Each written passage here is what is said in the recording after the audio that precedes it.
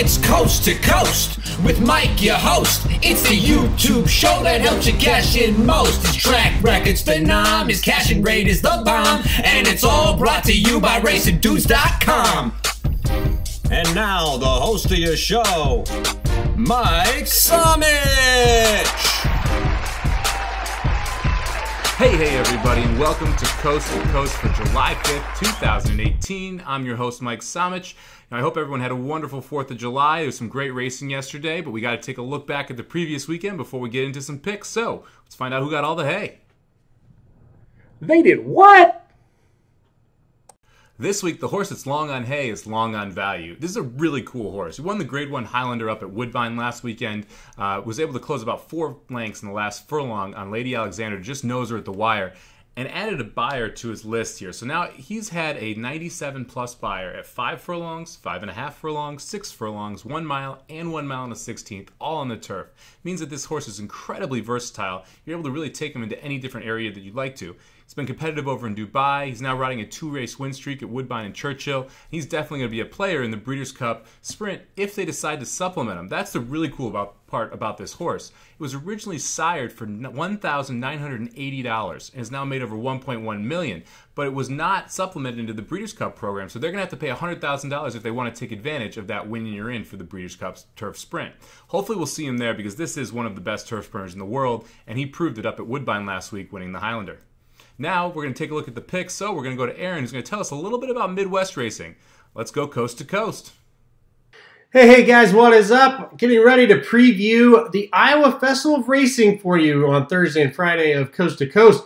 We'll talk about Thursday races today, and we'll just jump right into it. Race 6 will kick off the Iowa Festival of Racing. It's the $100,000 Saylorville Stakes for 3-year-old fillies and mares going 6 furlongs. We've got a field of 7, and it's a really tough race, really to bet or analyze, because number 7, Golden Mischief, is definitely the horse to play here. The problem is she's so inconsistent. It's crazy. If she shows up with her best race, she'll dominate this field, but if she doesn't, it gets a lot of other horses involved. So this is a very tricky race, but I do like number 7, Golden Mischief on top.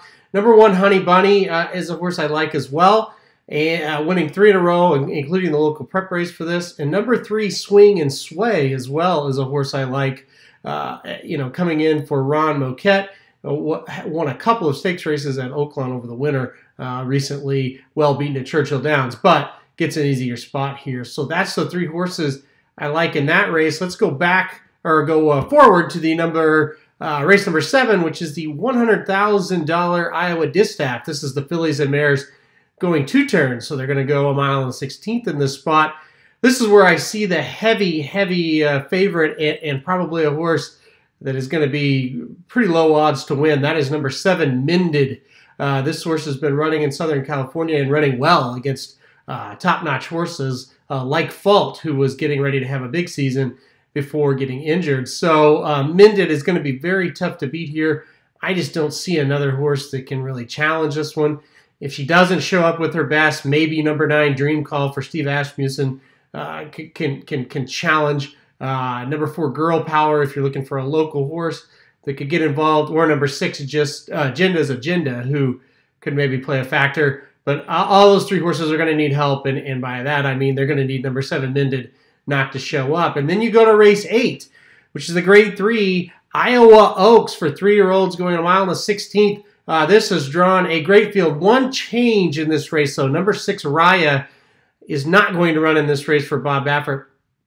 That really changes things, especially from an odds perspective, as my choice is now going to be the number 4, She's a Julie. She was 5-1 on the morning line, and that would probably be, about what you would get if Raya was in this race. I think she'd take a lot of money. Now, She's a Julie's probably going to get bet down a little heavy. Still going to be my top pick, though. I like She's a Julie on top. I also like 2 horses that won races at Oaklawn Park this year, and number 9, Sassy Sienna, and number 5, Cosmic Burst.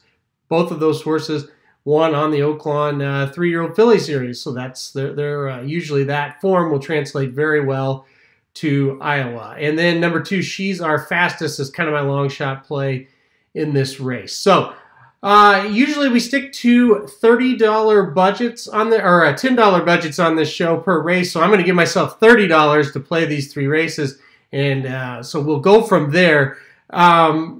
Look, like I said, I think the 6th race is a very tough race to wager.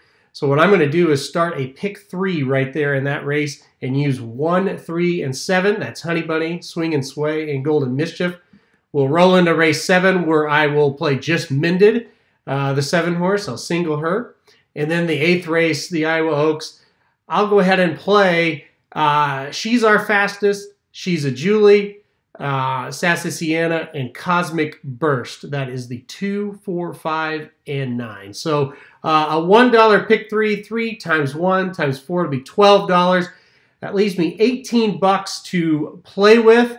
I'm going to go to race 8 and put a $15 win bet on number 4, She's a Julie. I think she's going to have the right price in this race to play a win bet on, where Mended really doesn't, so that's why I stayed away from the win bet and just singled her in the pick 3. That leaves me $3 left. I kind of just thought, let's just throw together an exacta in the Iowa Oaks because I do think it'll pay.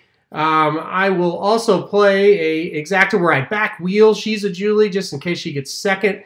So I will play 2, 5, and 9 over the 4, just a $1 exacta to take up my other $3 there. So that's what I'm looking for on Thursday here at Prairie Meadows. Going to play $30 just like that. Remember, during this festival, Churchill Downs shippers usually do extremely well, so look out for those. We'll talk about that a little bit more on Friday's edition of the Iowa Oaks Festival of Racing Preview.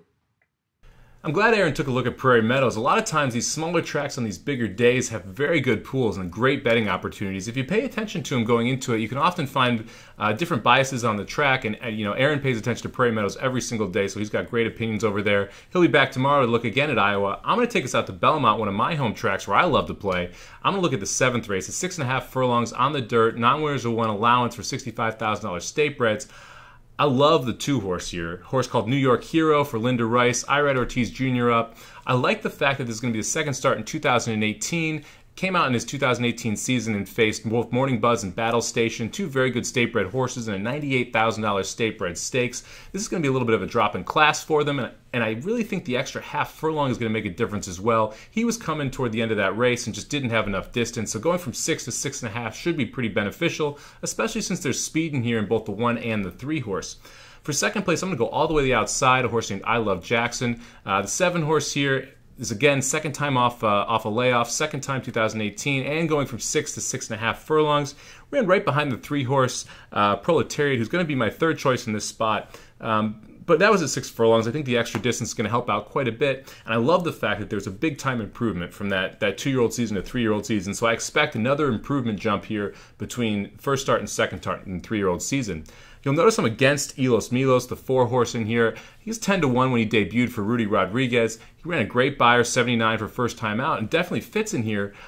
But I don't like it when you have a 10-1 shot coming back against winners first time. And this field actually drew pretty tough. I do like a couple others as well. The 1 horse, O'Shea Can You See? I love the fact that he popped the 80 Beyer first time out in 2000, or first time out off this cycle.